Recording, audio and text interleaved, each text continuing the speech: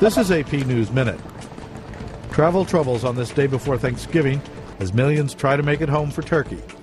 Best laid plans are running into Mother Nature and a massive storm system marching east. But many found little or no wait for trains and planes along the East Coast corridor. Dramatic pictures from Cape May, New Jersey. A police officer sprints toward a pickup. Officer Scott Christinger pulled the driver out just as the truck burst into flames. The officer is declared a hero, and the driver remains hospitalized.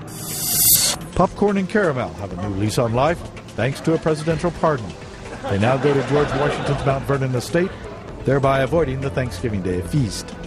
And Prince William joined John Bon Jovi and Taylor Swift in a chorus of Living on a Prayer. The performance was the highlight of the Winter Whites Gala at Kensington Palace, raising money for one of the Duke's favorite charities. Tom Ritchie, Associated Press.